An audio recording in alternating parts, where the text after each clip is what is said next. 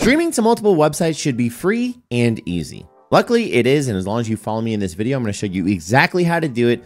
So come along as I teach you the way of multi-streaming. So once you have your broadcast software set up like I do, where you have a gaming scene, just chatting, and also a desktop scene, what we're going to do is go to the top left-hand corner where it says File, and then we're going to go down to Preferences, and this is going to be where it shows the stream settings, and we can add our multiple outputs. So first you want to click on Add Output, and then you want to go to Twitch. And this is going to be where you can actually log into Twitch, or you can just put in your stream key and your stream server. You can also find the most available server to you with this link right here. Okay, so once we have all of our Twitch information loaded up or we're logged in, go ahead and click back, and then we're going to go to Add Output and then choose Custom Destination. You will have to do this actually for Twitter, YouTube, and also Kick, as there is no login option currently.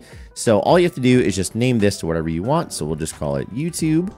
And then you just want to find your stream server and your stream key as well. And if you don't know how to get your stream key or stream server for any of those platforms, we actually made a short on how to do it listed in the description down below. Now, once we have our information for YouTube plugged in, we're just going to go back and repeat this process for Kick and also for Twitter. Once you have all your websites added, it should look something like this. So we have Twitch, YouTube, Kick, and Twitter listed.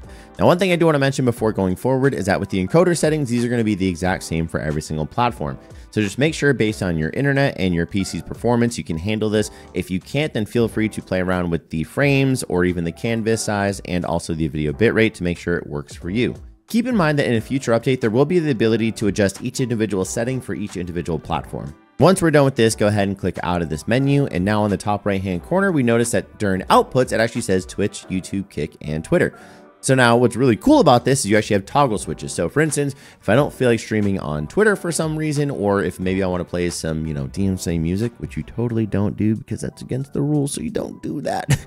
Then you go ahead and just toggle off YouTube, and now your stream will not go to YouTube or to Twitter. It will still go to Kick and Twitch.